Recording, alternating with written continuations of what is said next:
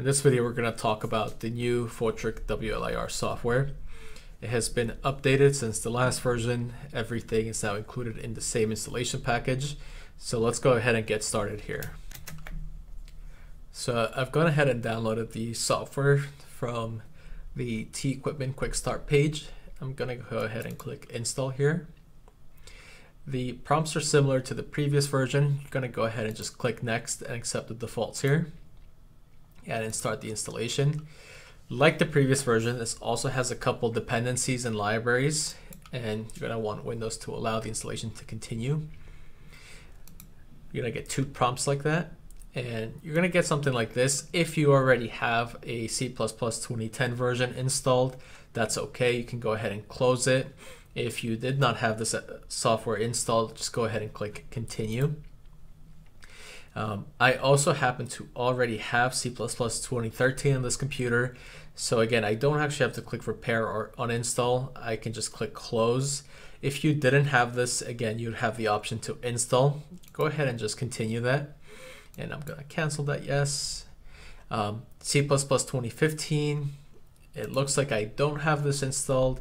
Now, I do know that I do have this on my computer, a newer version of this. So again, it's going to say it failed. That's okay. I already have it on my computer. If you don't, one more time, you'll have the option to install. Now we get prompted with the Fotric driver installation. In this case, I already had it installed from the last session I did here. I'm just going to go ahead and click repair so you can see the entire process here.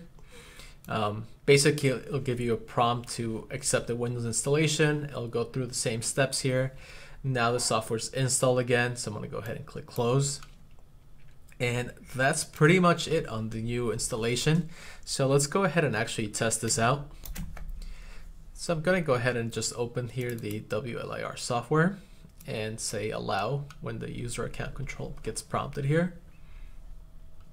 Now the great thing about this new version is if you want to disable your network cards and have this as a completely standalone system, that is now fixed here.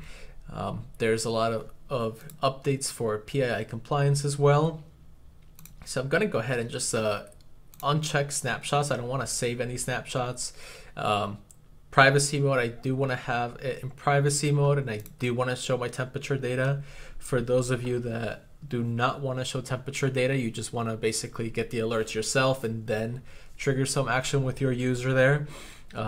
For now, I'm just going to go ahead and click that. Storage location remains the same. I'm just going to change my units to Fahrenheit here. And I'm going to go ahead and close this and enable my RR on view here. And let's wait for the camera to turn on.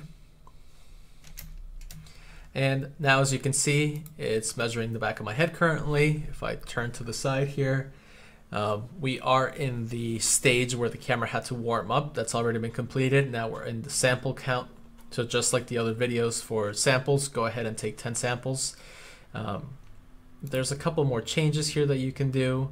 As far as alerts, again, go ahead and take a look at some of our other videos, and we'll be covering a little bit more on the topic of black bodies, which is a new feature here.